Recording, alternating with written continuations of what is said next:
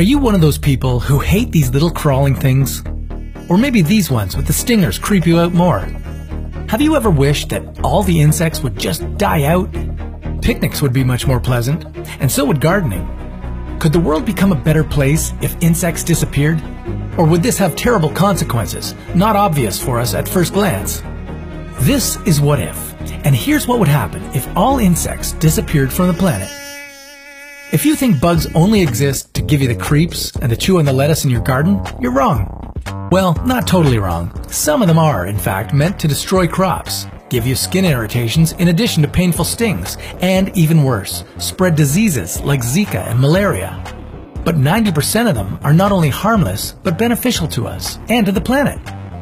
They say without insects, the world would fall apart. Just how bad would that be?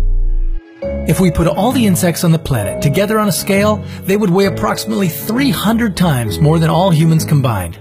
If you have insectophobia, you probably want me to stop right here. Just let me add that the ants alone would weigh more than all humans. If our planet suddenly had all this weight off its shoulders, farmers would be the first to celebrate.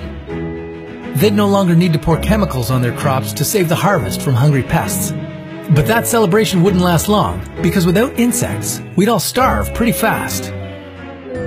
And no, we don't mean that those bold adventurers who snack on crickets and grasshoppers somewhere in Thailand would starve.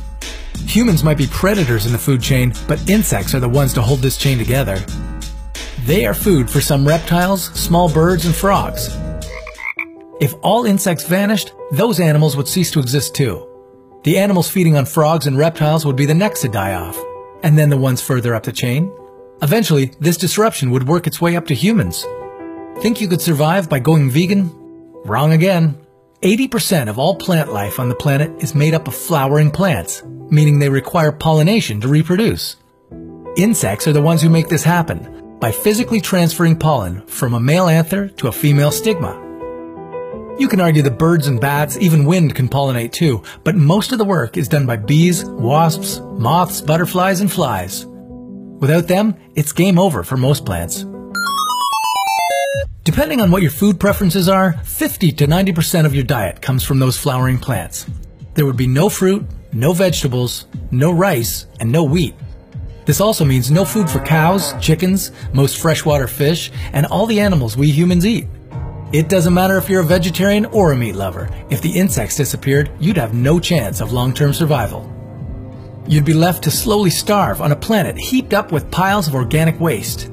Because not only do insects feed small animals and pollinate plants, they're also major decomposers of dead stuff, from leaves to corpses. Ugh. That wouldn't be the world you'd want to live in. And to be honest, not all the insects are gross looking, wouldn't you agree? Share this with someone who's afraid of roaches, or with someone who loves butterflies. Prove that insects aren't that bad after all. And join us next time on What If?